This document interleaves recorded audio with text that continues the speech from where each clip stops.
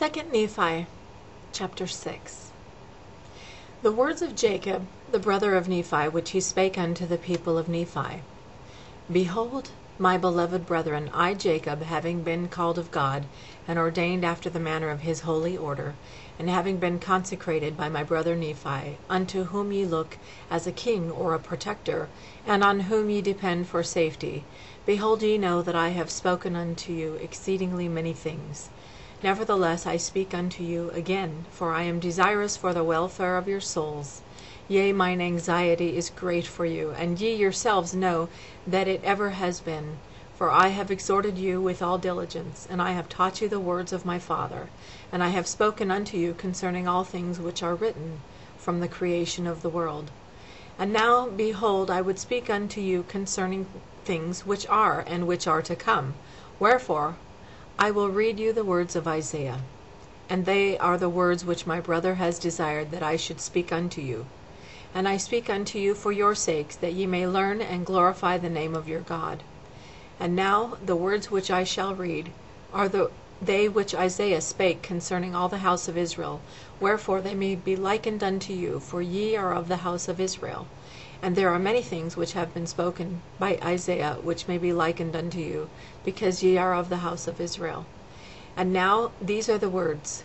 Thus saith the Lord God, Behold, I will lift up mine hand to the Gentiles, and set up my standard to the people.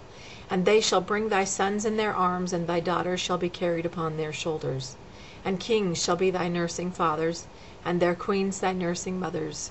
They shall bow down to thee with their faces towards the earth, and lick up the dust of thy feet. And thou shalt know that I am the Lord, for they shall not be ashamed that wait for me. And now I Jacob would speak somewhat concerning these words. For behold, the Lord has shown me that those who were at Jerusalem, from whence we came, have been slain and carried away captive. Nevertheless the Lord has shown unto me that they should return again. And he also has shown unto me that the Lord God, the Holy One of Israel, should manifest himself unto them in the flesh. And after he should manifest himself, they should scourge him and crucify him, according to the words of the angel who spake it unto me. And after they have hardened their hearts and stiffened their necks against the Holy One of Israel, behold, the judgments of the Holy One of Israel shall come upon them, and the day cometh that they shall be smitten and afflicted. Wherefore, after they are driven to and fro, for thus saith the angel, many shall be afflicted in the flesh, and shall not be suffered to perish, because of the prayers of the faithful. They shall be scattered, and smitten, and hated. Nevertheless, the Lord will be merciful unto them, that when they shall come to the knowledge of their Redeemer, they shall be gathered together again to the lands of their inheritance. And blessed are the Gentiles, they of whom the prophet has written. For behold, if it so be that they shall repent and fight not against Zion, and do not unite themselves to the great and abominable church, they shall be saved. For the Lord God will fulfill his covenants which he has made unto his children, and for this cause the prophet has written these things. Wherefore they that fight against Zion and the covenant people of the Lord shall lick up the dust of their feet, and the people of the Lord shall not be ashamed. For the people of the Lord are they who wait for him, for they still wait for the coming of the Messiah. And behold, according to the words of the prophet, the Messiah will set himself again the second time to recover them.